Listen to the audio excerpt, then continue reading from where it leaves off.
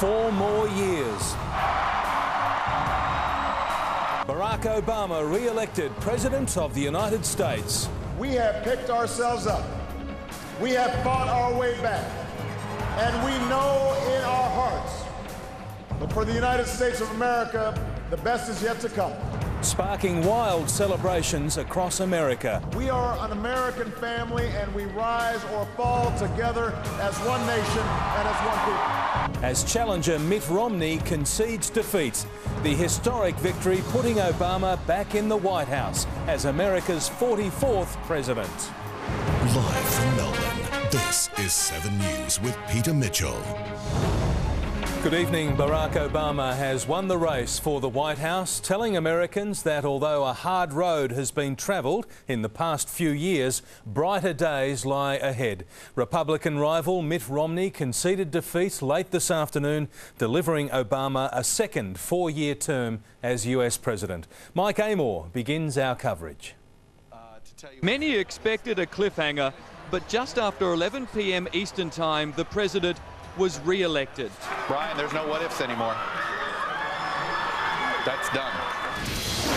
CNN projects that Barack Obama will be re-elected President of the United States. Obama romping ahead of Romney, easily gaining the 270 electoral college votes needed to win. We have picked ourselves up. We have fought our way back. And we know in our hearts that for the United States of America, the best is yet to come.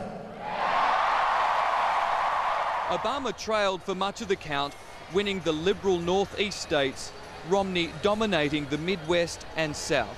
But narrow wins in Ohio, Wisconsin, Iowa, Pennsylvania and New Hampshire put the president over the line, tweeting supporters 4 more years. It didn't stop Obama supporters from going wild, dancing in the streets.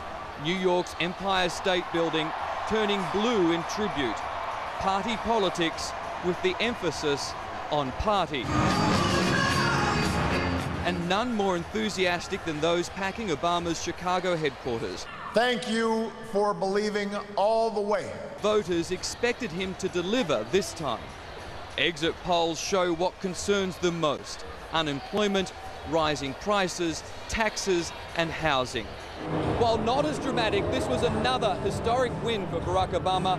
No president has remained in office with unemployment as high as 7.9%. Earlier, he was making promises, working the phones. My name was Barack Obama, you know, the president of the United States.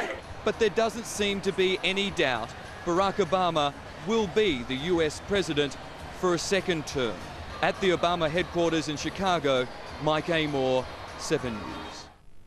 And Mike joins us now from Chicago. Mike, a big challenge lies ahead for the president. The big question facing Barack Obama as he enters his second term is, will he be able to reunite this country after such a bitter campaign? So much anger on both sides of this election, and the country split in two, as we saw by the popular vote tonight. In fact, Barack Obama in danger of still losing the popular vote, even though he has gone on to win the White House. He's going to have to learn to work with Republicans. That was one of the big knocks on him in his first term, that he was unable to get anything done, unable to work with the Republicans. It's going to be very interesting because right in the first few months of his new term in office, he's going to face the fiscal cliff. And if he can't work with Republicans, this could drag this country back into recession and perhaps take the rest of the world with it. Will Barack Obama be able to deliver on that dream that he promised 4 years ago, Peter?